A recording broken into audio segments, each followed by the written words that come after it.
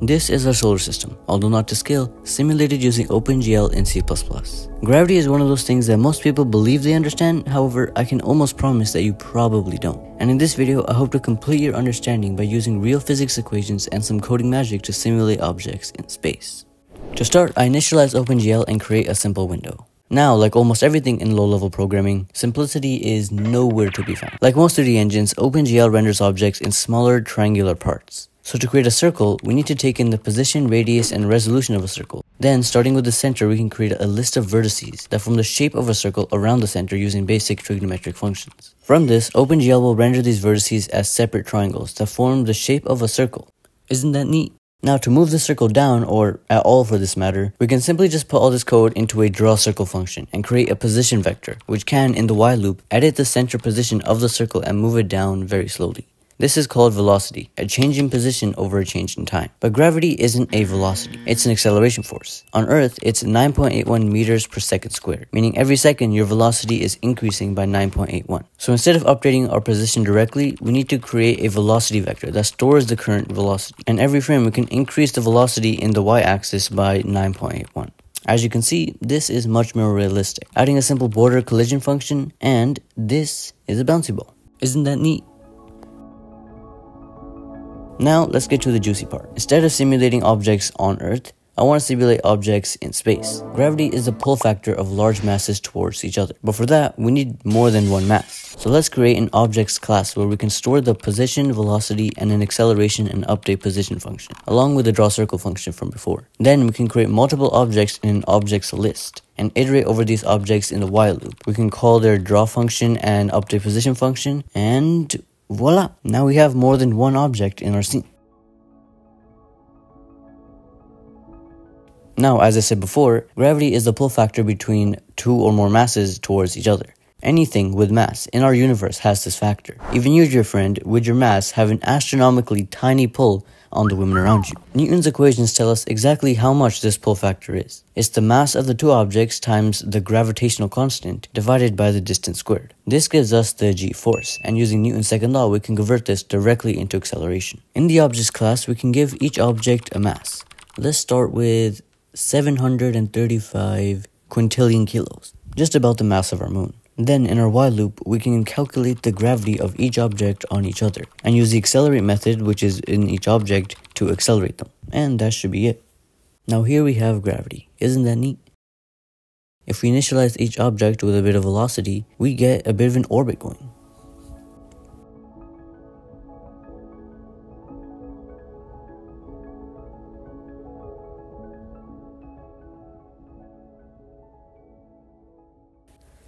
But now that this simulation is somewhat working, let's delete everything and start from ground zero with 3D. Now 3D rendering introduces a few things. Firstly, we need a camera with an FOV, position, and direction. Second, you need a shader program with vertex array objects and vertex buffer objects. Don't worry though, all you need to know is magic, magic, magic, and it works.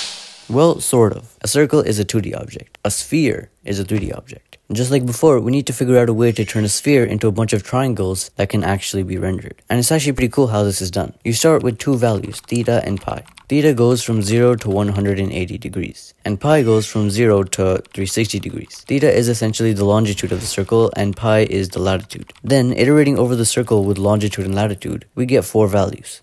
Theta, theta plus 1, pi, and pi plus 1. That means for every point in the circle which we iterate over, we create a bit of a quadrilateral around the sphere. And if we do this for every point on our sphere, we get a sphere. A quadrilateral can easily be rendered as two triangles. And if we put them in consecutive order into a list of vertices, we get a sphere. A sphere. And it's a very good sphere. Isn't that neat? Everything else in our simulation can be pretty easily converted, and we have 3D gravity. Here is a 3D orbit. Experimenting around a bit, it's pretty cool how this extra dimension affects the objects and their orbits. But now, let's get into the next step of the video, and to do this, we need to take a bit of a step back.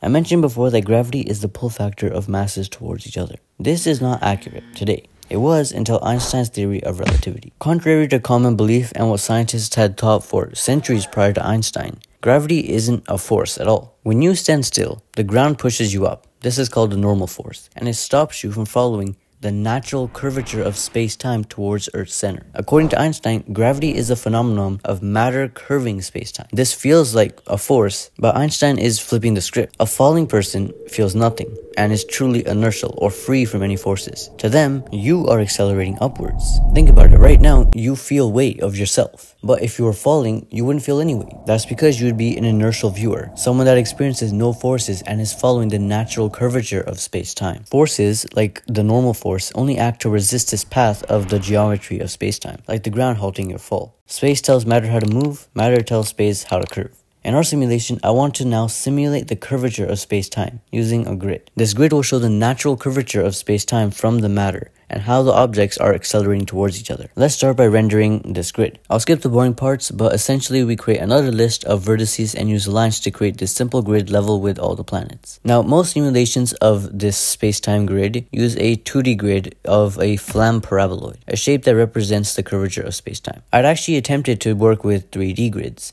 and this is my best attempt.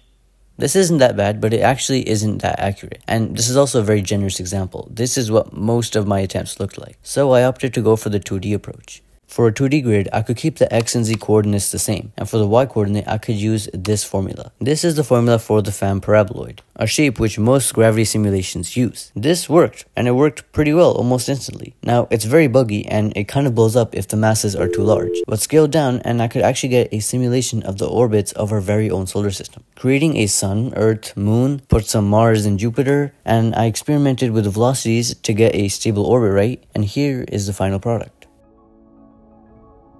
I'd also added a function where I can spawn objects in just to see how, say, another sun would affect the orbits of our planets.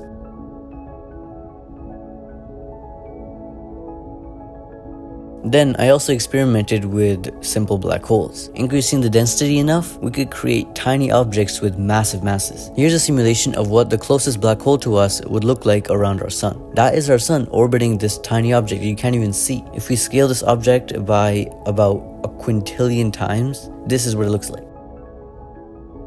Black holes are incredible, and actually were the inspiration for me creating this project. My long-term plan is to be able to simulate a black hole, so if you'd like to see that, please let me know. If you enjoyed this video, please subscribe and like and watch it twice. Otherwise, thanks for watching.